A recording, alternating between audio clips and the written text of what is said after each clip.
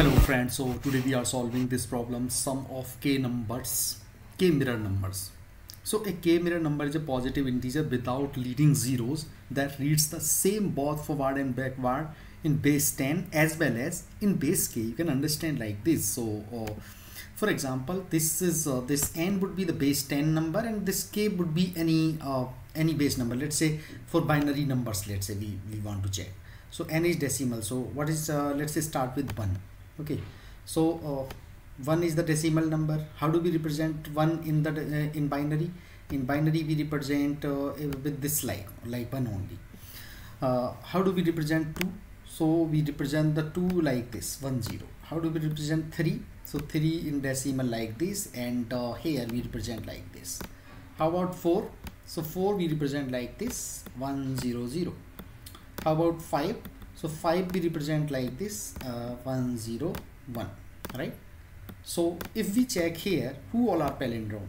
See, this is palindrome here as well as here. So this is a 1 is a 2 mirror number, right? Because base is 2 here.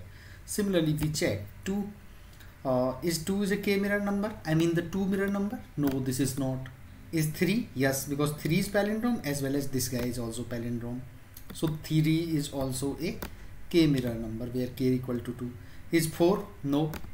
4 is palindrome in decimal, but here it is not a palindrome. 5? Yes, it is a k mirror number because this is palindrome and this also palindrome.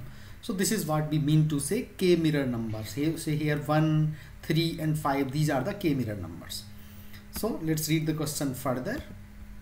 So what is happening is so for example 9 is a 2 mirror number. Similarly, like 9 also k mirror number.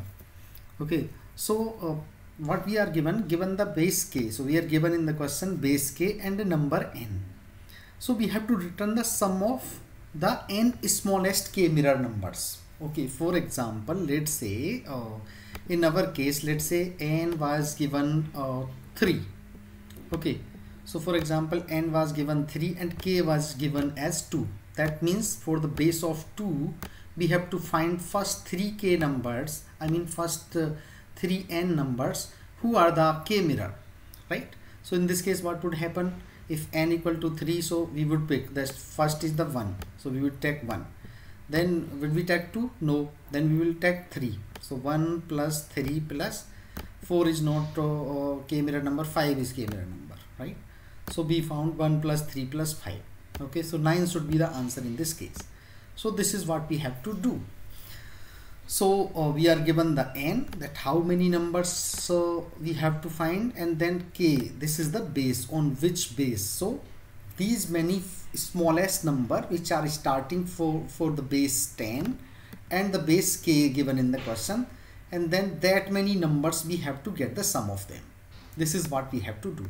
And one simple solution comes to mind is like we start from very first of all we check whether this is a palindrome number in base 10, and then we will check whether it is a palindrome number in base k as well.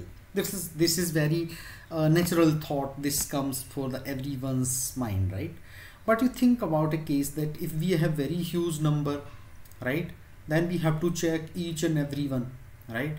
Then this would be a kind of time complexity would be very high and it would not be accepted in the LeetCode as well. So for example, if let's say n is given very high, let's say 10 to the power 8, then what we will do is we will check each and every number starting from 1, that if it is a palindrome, right? And then we will check that is it a palindrome in the base k as well. So then it would be like too much of brute force. So can we have some technique so that we can skip these many comparisons, these many executions?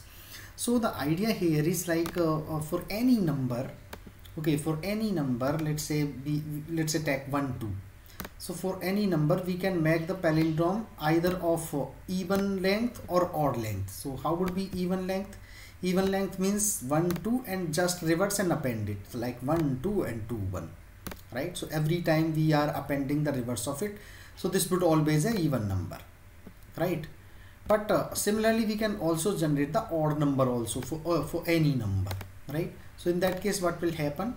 we skip this guy. First of all, we add the same number as it is, like this 1 2, and the very first guy here, like in this case 2, we skip this and append the remaining one. Okay, so it would be like 1 2 1. So this is the odd number. Similarly, let's say one more example. Suppose we are taking 1 2 3. Okay, so 1 2 3. So what would the odd even number is? Very simple, like 1 2 3 and 3 2 1, right? So this would be our 1 2 3 and 3 2 1. This would be our even length. Now to get the odd length, what we have to do is we have to skip this guy. So first we will write as it is 1 2 3. Okay, and then what we will do is whatever is remaining, reverse of that. So we will write 2 and 1. So this is odd length, and both of them are palindrome. So once we do this, we are doing for this number, right? The one which in the decimal yet. So for this decimal, once we are done, that we are sure that these numbers are palindrome. Now we have to check whether these guys are also palindrome at the base k, the given in the question. So for base k also we have to check. So in this way, what we are doing is we are starting from 1 and we are checking for the even and odd generated values. Okay, now we would be keep on going till we are getting the count equal to n. Okay, so in this way, what will happen, whenever we are getting a passed palindrome which is palindrome in the decimal as well as in the k base, we would be keep on adding that into our answer variable and keep on increasing the counter. So this is our approach. Now in this way, what we are doing is we are going kind of a binary search paradigm. You can see, like, we from 2 digit we directly came to the double digit and double digit minus 1 way. So we are skipping a lot of things here, not going one by one for each and every number who are not palindrome, and still we are gonna check. So we are skipping that part here. So let's understand how do we generate the even length out of, let's say n is 123, and how do we generate the even length one. Okay, so first of all, what we will do is whatever number we have, we will keep it as it is. Okay, n equal to 1 2 3. Let's say we have a variable called x. Okay, so we'll keep it x equal to 123. Okay, now what we will do is we would be keep this value and we will make the remainder of it. Okay, so let's say n remainder of 123. Okay, n remainder 10, right? So 123 remainder 10, what it would be giving me? So it would be giving me 123 remainder 10 would be giving me 3, right? So we will take this 3. So I would be getting this 3, right? And whatever x I have, I would be making x equal to x into 10. Okay, x into 10 plus this 3, the remainder, right? So how it would be looking like? It would be looking like 1 2 3 3, right? It would be like 1 2 3 3. And what I would do is then I would be update this n. Okay, so this n would be become what? N is equal to n divided by 10, right? So in this case, what will happen, we will keep on doing this. So next time what happened, 123 divided by 10, it would become 12, right?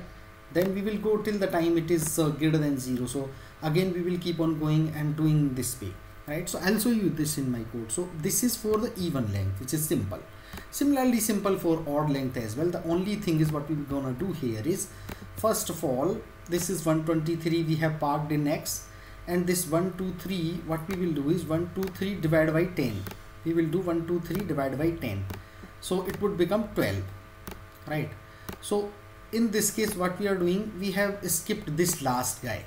Okay, and same thing we will do the one which we are doing here. Similarly, we will keep on reminding. So let me show you in my code that how do we do that. So see here.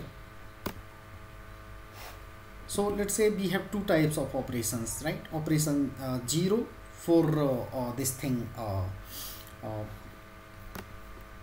odd length, and operation 1 for the even length. So let's say we are starting from here, k mirror fun. So first of all, I am creating a variable start equal to 1, because not only we are generating the these palindrome numbers, but also from small s till the greater one. Okay, that then only it makes sense. So here I have created one count variable starting from 0, and this is our answer variable. I have taken long because value could be very high. Now see here, while count is less than n. So see here, we are taking operation equal to 0 less than 2. So 0 and 1, two types of operations. For 0 I am saying it would be for the odd lengths. Okay, and for 1 I am taking for the even length. Okay, so we have two types, right? Even length and odd length. So odd would be anchoring for 0 operation type, even would be anchoring for 1 operation type. So this is what I am doing here. So see here, so we are starting. So you can see in this for loop it will take 0 and 1, only two values, right? So see here, I am starting from I equal to start and I less than starting to 10.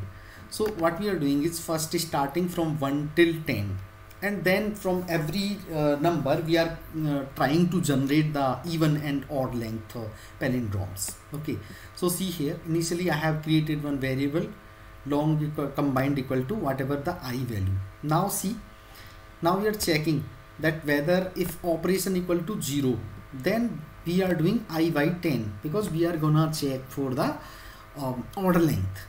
Or if operation is not equal to 0, that means operation is I, that means we are doing for the even length. So in this case what we are doing, so here if it is operation equal to 0 means for odd length we are dividing I equal to I divide by 10, just we were doing here, right? For 123 we divide by 10 because what we need in case of odd length 1 2 3, and we have to skip this number so that 1 2 we will get. So that is why what we are doing, that is why we are dividing it this number after 1 2 3 we dividing, so that we will skip this guy and we will get 12 here. So 3 is skipped, we got 12. So for that reason we are doing this. Okay, now what we are doing, in the x we are getting the value accordingly. If it is 0 then I by 10, otherwise as it is. So while x is greater than 0, we are making combined equal to combined into 10 plus x percent 10. Okay, similarly what I explained here. So x, you can consider this is our combined. So first we parked 123 and then we got the number, this number n percent 10, so that we will get the this guy. Okay, so 123% 10, we will get this guy, and then we are adding this. So similar way we are doing here, combined equal to combined into 10 and x percent 10. So whatever would be the last value, that would be added now, and then we are dividing it so that we can take the further remainder stuff till the time x is greater than 0. Once we are coming out of it, this combined would have the value. Now what we will do is, we have got a this combined would be anyway would be either a even length or odd length, but it would be a palindrome number. Now so for decimal we have already got this combined number as a palindrome. Now we have to check this palindrome with the base k as well. Okay, so that is why we have written another method called isPalindrome, which will check if the given number is a palindrome number for the base k. Okay, so let me show you. This is my palindrome method, isPalindrome method. So this is our long x and k is the base, whatever base we gonna pass here. So see here, I have given one int j equal to -1. Why -1? Because we are making the pre operator, pre plus plus, right? So that we will be stop at the last location. Okay, so see here what we are doing. I have written one variable park digit. This is an integer array where we can park our digit. So this is the method that I have written is palindrome, which would be basically check the whether this number x is palindrome on the base k or not. So we have created one integer array park digit. So we will use this park digit too. So initially I have started j equal to -1. Why? Because I am starting with the plus plus j pre-operator increment. Why? Because so that at last location it would be having the exact value. Okay, so see here, park digit j equal to whatever x percent k. Okay, so that we will get the last digit of that number into this location, very first location, and then we are dividing x equal to x divided by k. Okay, so in this case what happening, from the end of the digits we are parking in the first values, right? Like 123, then first would be 3, then 2, then 1. So that is why we are taking first remainder and then dividing it, right? And we are picking these values, parking into this park digit array. Now after parking this into the park digit array, then we have to check. Okay, so let's say we have an integer I equal to 0 and j is already up to the length of this number. Okay, so see here it would be something like, let's say 123, then it would be like for 123 this park digit would be looking like 3 would be at first location, 2 would be here and 1 would be here, right? And our j would be here. By that time our j would be 2, right?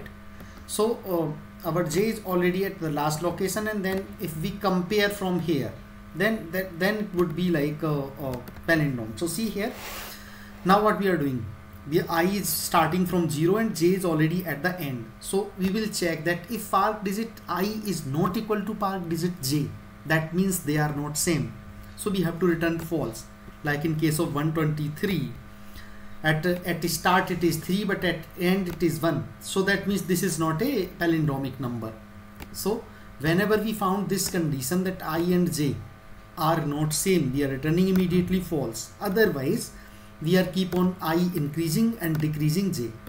And once we are coming out of this loop, that means this is palindromic number, so we are returning true. So this method we are checking here. Once we got the combined value, we are checking that, hey, is this guy is also a palindrome with the k base? If it is, then we are increasing the count and we are keep on adding the value into the answer variable. Okay, now you can see one more thing here. Once we are coming out of this loop, okay, we will make this start equal to start into 10, so that we will take the next 10 set of the values and we'll try to find who are the palindromic at both the k base and the base 10. So finally, once our counter becomes equal to n, we would be returning our answer. Okay, so that is why we are returning here answer. So let me execute my code. So I'm running my code, which I have already submitted, but I am submitting again for the sake of video. So